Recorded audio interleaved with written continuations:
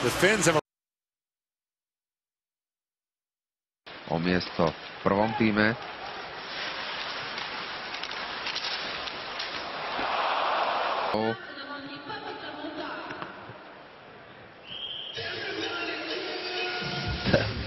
Tak Pavúk vlastne zastúpil Godlu a potom Godla vynikajúcim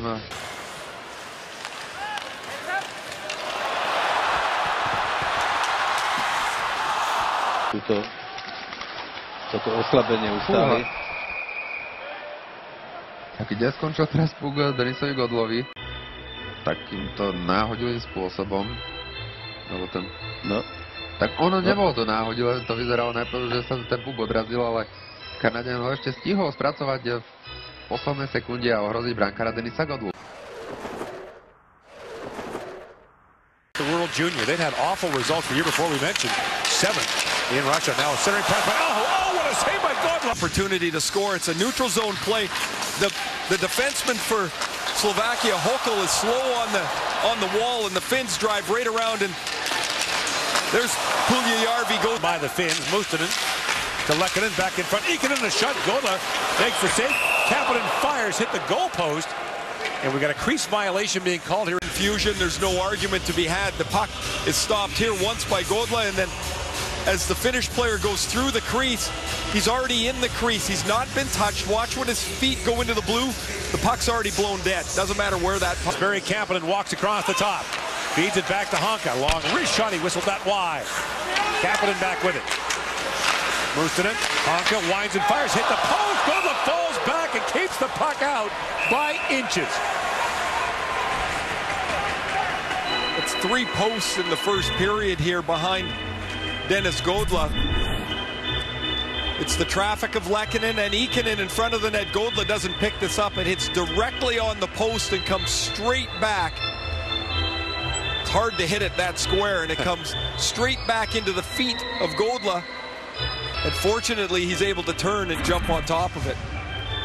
Still 45 seconds to go in the first Slovak penalty. Barry Kapanen Point the right shot, but the puck's going to go down low and straight across the front of the net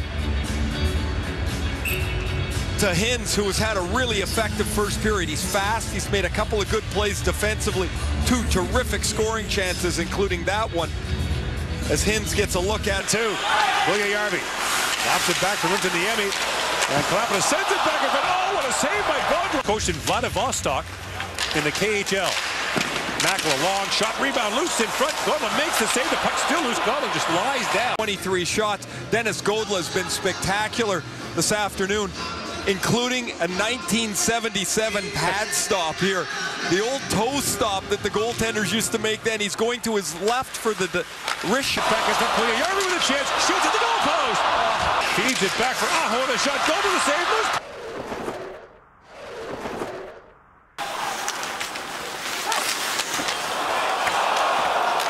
Proti Nemecku, hneď ten prvý, ako posúdený tým pádom ako víťazný, keďže to bolo na 0, teraz bol v príležitosti, ktorú mu reflex. Pozrime sa ešte raz predtým na tú americkú aktivitu, keď Holenda takmer zaskočil Godlu.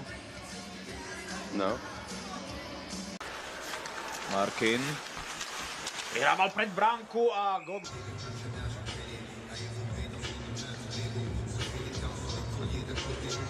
Veľmi dôležité, že Godla teraz ten puk okamžite mal po bezpečných akcií. Tu vidíme, že áno, bola to žrtka po zakončení Tylera Motyho.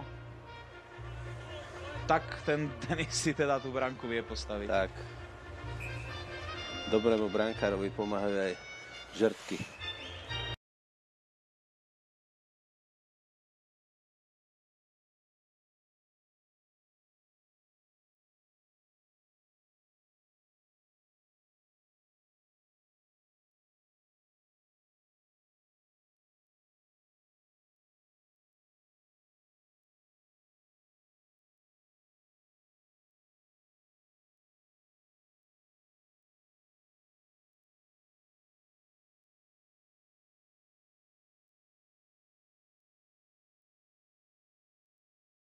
Zastavený a je tu americké prečíslenie, tak teraz Godla ukradol Američanom 3. gól.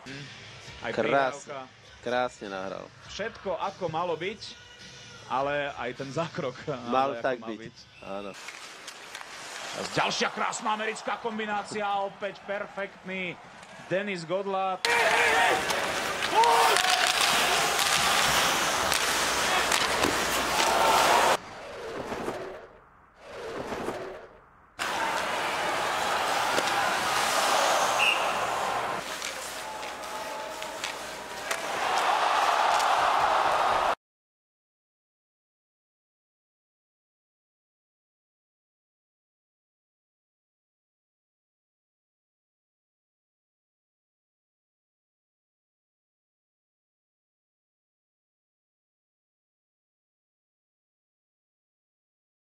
Vlastne si nakorčuloval na tento pas. Erik Černák už len hasil to najhoršie, takisto ako aj Godla.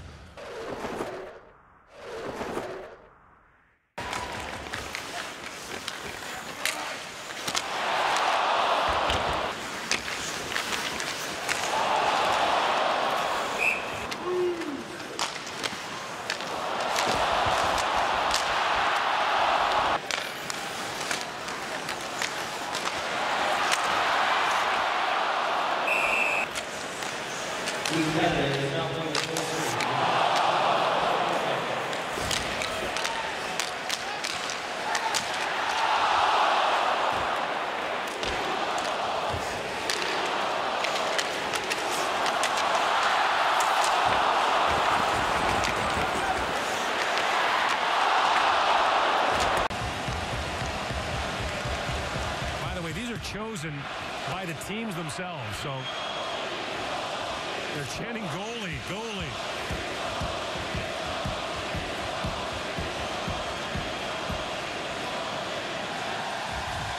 And Godla acknowledges the Toronto crowd.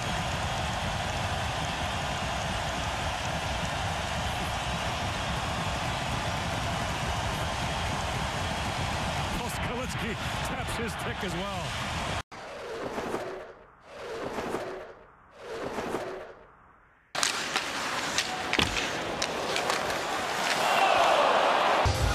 Bolo to tam také dosť neprehľadné. No, Holmström pred bránkou. A pozrite sa, 4 naši hráči hneď sa tam zhrkli a nedovolili žiadne... Slovenských juniorov, ktorí sa už teraz tešia, nikto ich tam nedokázal zadržať. A tu sú dvaja, ktorí na tom majú najväčší podiel. Kapitán Revaj, brankár Godla, ale gratulujeme celému tímu, celému realizačnému tímu. Na čele s Ernestom Bokrošom. Krásny úspech slovenského juniorského hokeja. Druhá bronzová medaila po 16 rokoch. Opäť na kanadskej pôde. Individualitami, budúcimi hviezdami NHL. A Ernest Bokroš toto dokázal. Mladíkov si získal na svoju stranu. Videli, že to funguje. Je pre malé krajiny, ako sme my, ako tie veľké. Pretože tie majú v každom ročníku k dispozícii množstvo talentov, množstvo perfektných hokejistov. Ale my sa musíme spoliehať aj na to, že máme dobrú generáciu a ešte aj na to, že nám bude prijať šťastie, že máme brankára ako Denisa Godlu a že si to všetko sadne tak, ako si to na turnaji jednoducho sadnúť má.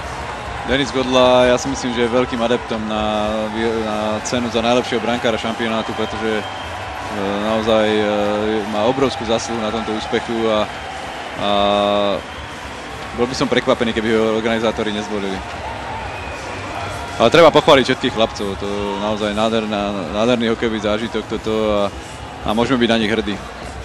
Áno, kus roboty samozrejme, či už aj pre Norberta Javorčíka, asistenta Rudo Jurčenko ako tréner brankárov.